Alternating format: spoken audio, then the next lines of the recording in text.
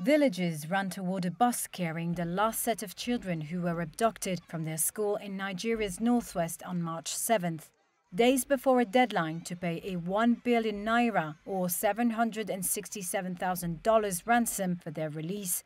The army announced it had rescued all 137 hostages, but only 127 were taken back to the village, and 10 stayed back in town for further medical treatment.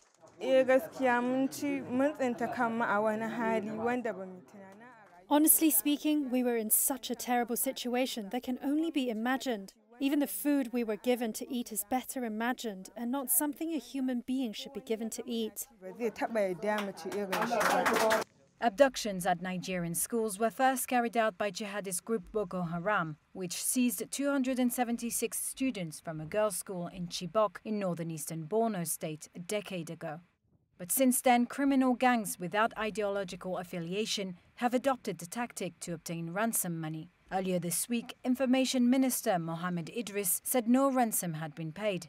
One security source said he saw 14 black bags, which he assumed contained the ransom money, being delivered to an area in Zamfara state where the students were held after their March 7th abduction.